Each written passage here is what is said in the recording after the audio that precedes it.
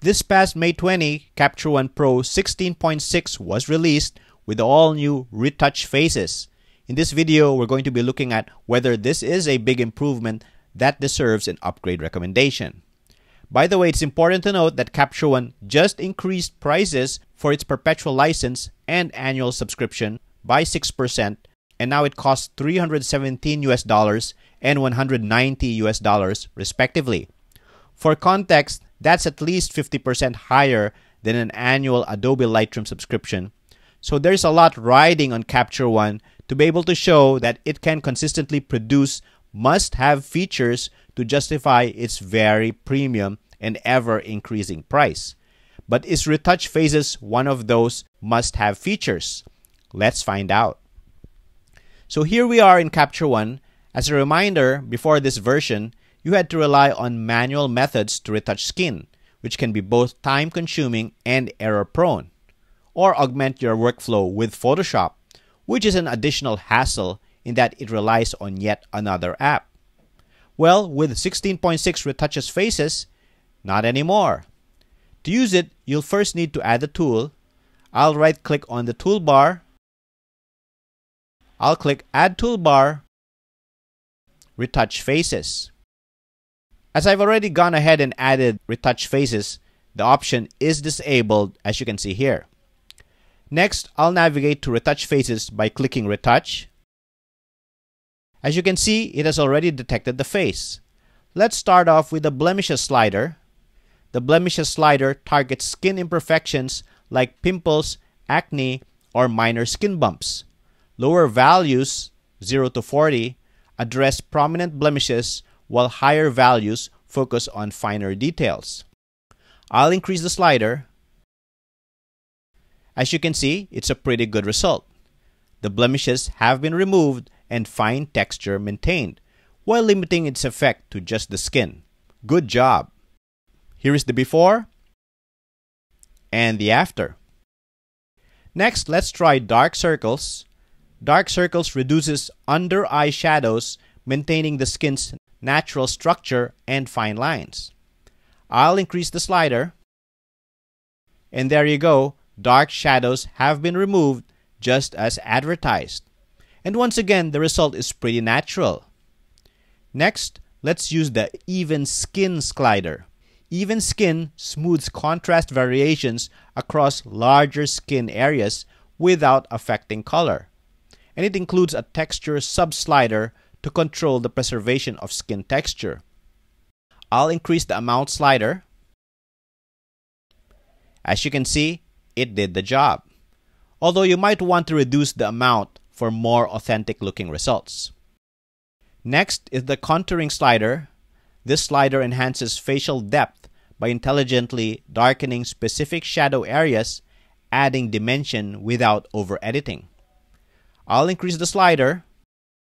As you can see, for this face, the effect isn't that great, producing weird shadows in the wrong places. Finally, let's use the Impact slider. The Impact slider adjusts the overall strength of all the applied retouching effects, enabling quick fine-tuning of the retouch intensity. By default, the Impact slider is set to minimum. Let's decrease it. And as you can see, it allows for easily reducing the effect of all the adjustments for a more natural look. By the way, as smart as Retouch Faces is, it is still an automated feature and therefore may miss certain blemishes. In this case, there are still blemishes in the neck. No problem, we can refine the adjustment further via Capture One's excellent heel brush. Here is the original, and here is the retouched. As you can see, it's a big improvement. Next, let's look at another example. Once again, I'll move the blemishes slider. Then dark circles. As you can see, once again, both do a good job. Next, let's use Even Skin. Unfortunately, the result looks overdone. I'll dial that down. Finally, I'll use contouring. For this particular face, contouring works a lot better, giving a more natural looking result. Finally, I'll apply the healing brush to remove any missed spots. Here is the before and the after. By the way, another benefit of Capture One's implementation is its support for up to 32 multiple faces. You can see in this example how its AI has accurately detected both faces which are simultaneously affected by the retouching. Next, let's move on to another important feature of Retouch Faces, its ability to do batch retouching. To do that, I'll make my adjustment on a selected photo. I'll click Adjustments, Copy Adjustments, or you can use the shortcut key Shift-Command-C or Shift-Control-C on Windows. I'll select the rest of the photos. I'll click Apply Adjustments, or you can use the shortcut Shift-Command-V or Shift-Control-V on Windows. And there you go, the adjustments are done. Let's look at some results.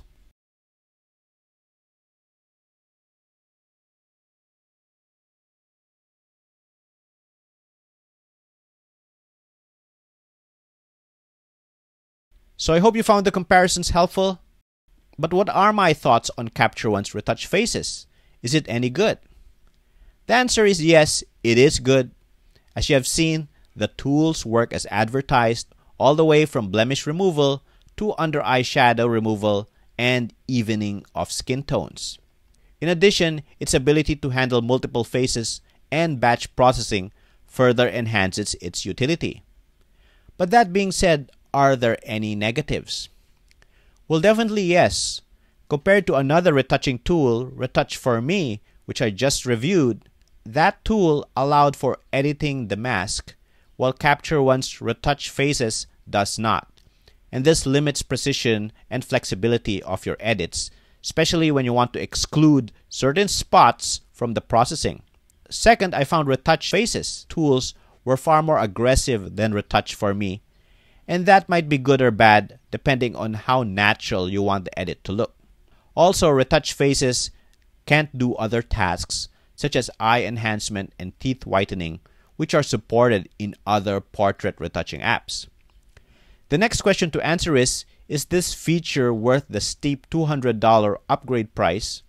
Well, if you're a wedding, portrait, or fashion photographer with a high volume workflow, then the answer is probably yes, as Retouch Faces will significantly save you time compared to manual retouching with Photoshop. On the other hand, if you are not a portrait photographer, then the answer is clearly no, as Retouch Faces is totally irrelevant to other types of photography. Best to wait for the next release, perhaps coming this October. However, it begs the question, why is it taking so long for Capture One to give any relevant AI features for its landscape photography customers? It's been quite a while. So I hope you found this video helpful. Let me know what you think of the new Capture One 16.6 release. Are you upgrading?